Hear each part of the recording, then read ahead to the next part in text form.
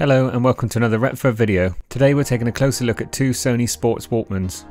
One is the WM-B52 Cassette Tape Walkman from 1988 and the other is the D-SJ15 Compact Disc Walkman from 2000.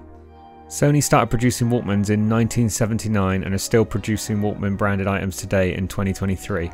They don't actually make physical media Walkmans any longer, but they still produce digital MP3 style Walkman devices, continuing a long history of portable personal devices.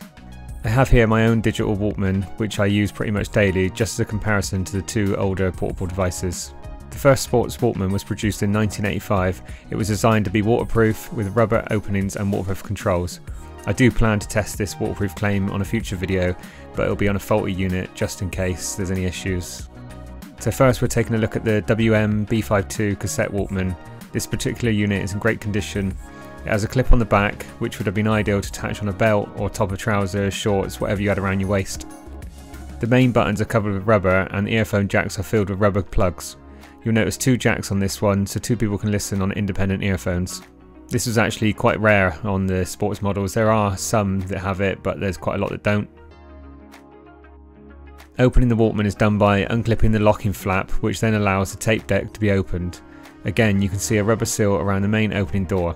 The cassette door opening also allows access to the battery compartment, meaning that it's all sealed inside, so if there's any water it should be protected.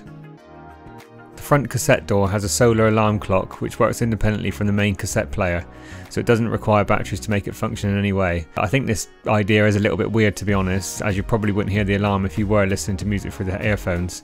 If it was combined and you could hear the alarm through the earphones, that would make more sense.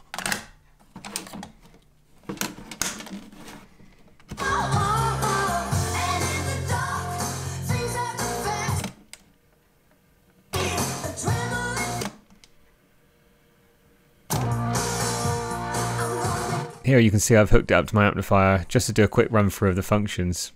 As you can see, it works great, not bad for a cassette player from 1988.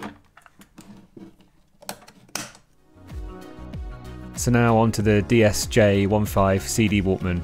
Fast forward into 2000 from 1988, the CD platform is a dominant media for audio, but despite the media change, the Sony CD Sports Walkman is still made to carry out the same task. So from the outside, it is a lot less yellow than the cassette Walkman, which is a shame. I personally like the look of the yellow. I think it suits the sports branding.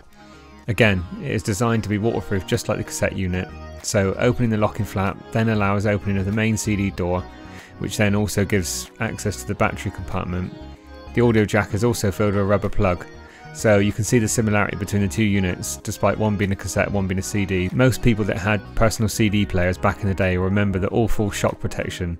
Sony has developed this system with G protection, which is made to have a quicker recovery response after shock. The shock protection is pretty impressive, to be honest. You can see with this demonstration that it takes quite a beating to get it to skip. Here you will also see a quick run through of operation when connected to my amplifier.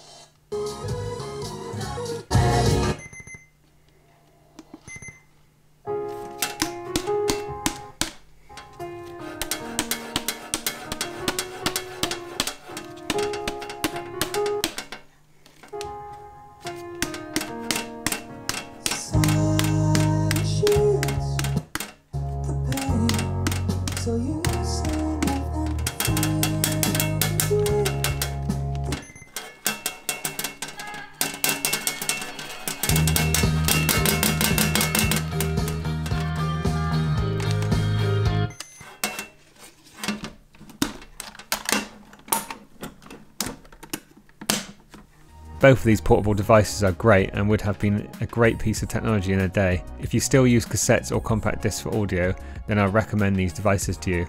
Both would be happy as an exercise companion or sitting next to you at the beach.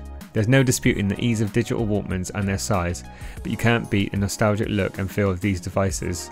There's just something about them that just looks great. Thanks again for watching the videos, it's appreciated. Please like and subscribe, and I'll see you on the next one.